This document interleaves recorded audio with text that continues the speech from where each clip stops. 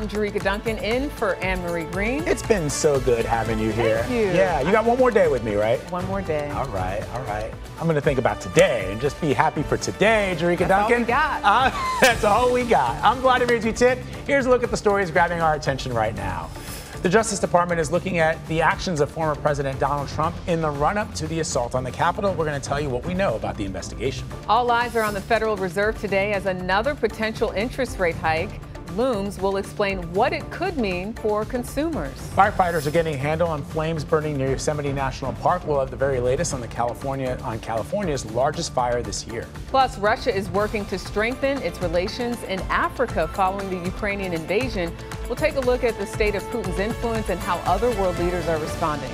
And an Indiana doctor at the center of the abortion rights debate speaks out in a new interview that you will only see on CBS News.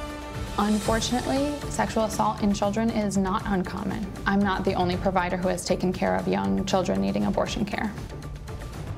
It's a very powerful interview that she does with Nora, where she talks about not only some of the threats that have been levied against her, but some of the trials and tribulations of women now who are forced to seek medical care in other states. Because it's not so black and white. Right. And I've seen a lot of clips of people that have went viral who've had instances where their life was in jeopardy and they had a medically induced abortion. So very controversial topic, obviously, but I look forward to hearing more. And she gives Nora a really good example of the controversy in the debate as she sees it. So we're looking forward to that. We'll play it for you a little bit later in the show. But for now, let's begin here. The Justice Department is zeroing in on allies of former President Trump as part of its criminal probe into the January 6th attack.